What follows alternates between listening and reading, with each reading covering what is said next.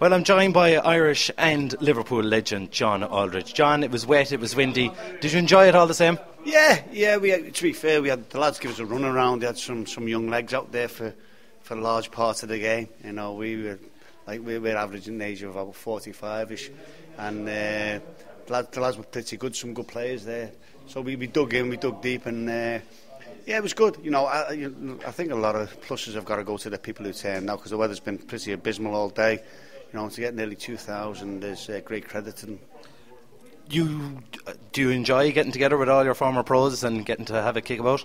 We're very fortunate. We get asked to do a lot of these exhibition games, you know, especially in Ireland, and we know that the game's great, but afterwards it's even better when we have the crack and a few pints of Guinness. So that's the main part of the day, I think. You know. Are you going to be singing?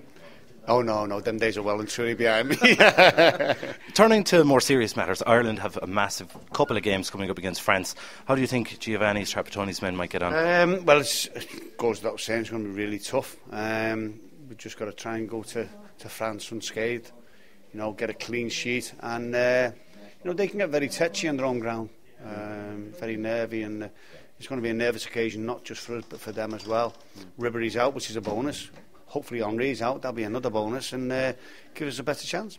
Are you happy with his squad selection that he announced the other day? I haven't seen it. It's Andy Reid, isn't it?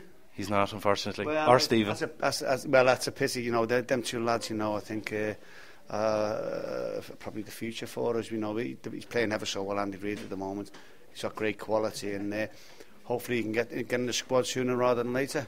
And what about Liverpool? Do we have to talk about it? Just give that a miss, please, at the moment. I had to enjoy that game yesterday at Fulham, and so I don't really want to talk about it at the moment. Big game Wednesday night, all the same. Leon, do you think they can do it? It's a massive game.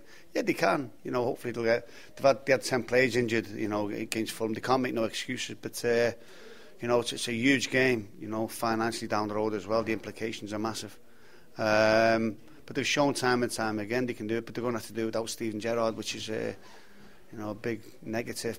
But it's hard as it on the pitch, and you know, we've got a stronger team out than we had against Fulham. Then it's possible. So we'll be bringing the European trophy back home again.